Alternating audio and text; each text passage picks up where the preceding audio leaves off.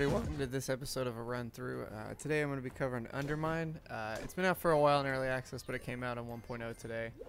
I just wanted to talk about it briefly because I think it's a really good game, and I think they also handled early access super well, and so I just wanted to cover a little bit about it. So it's basically a top-down roguelike dungeon crawler. It's in the same sense as most of these. It's, you sort of start a run, grab as much stuff as you can, get as many items as you can, make it as far as you can, and then when you die, you'll take a certain set amount of gold back. You can increase that later on if you get certain upgrades and stuff like that, but generally speaking, that's the ebb and flow of the game, is you're kind of going through a run, going back out, in and in. So the difference with this one, I guess, is there's going to be, you get it's sort of like, was it Rogue Legacy, where you would get a different family member every time? This time you have a different miner. It doesn't change any stats or anything. They're all exactly the same. They just look different. And then you also have this familiar with you, so you have a certain system for that. You can get, I think there's 10 different ones, I want to say. And they all do different things. This one shoots fireballs, some collect gold, a few do a couple other things. The big portion of this too, this game has a lot of secrets in it, so you'll notice like walls that'll be shiny and stuff like that, so you'll drop bombs there and break through and kind of get to that.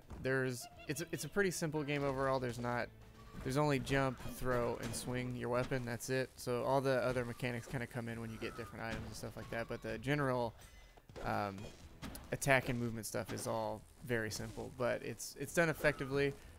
There's a lot of times in this game where I really wished we had a dodge move, but the more I started to understand how the game works, I think it plays really well without it.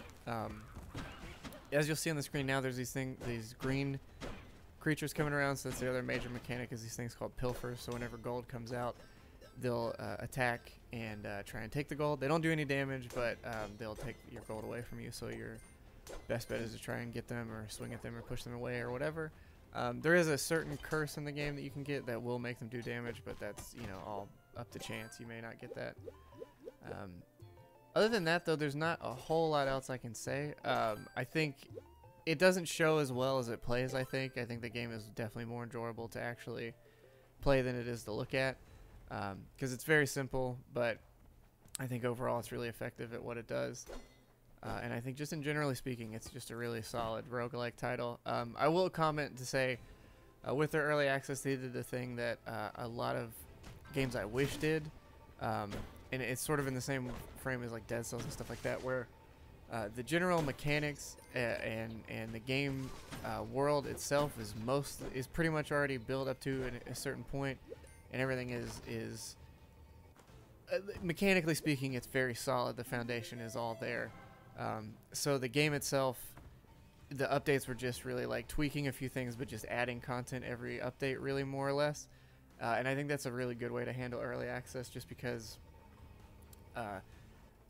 that's really the two courts it falls into. It's either games that are done this way, or games where it's like they made a character and they sort of have a world and that's it, and everything else just feels very empty and unfleshed out. It's sort of like, it's like a lot of the Kickstarter projects that now don't really happen because they all just seem like a hollow promise.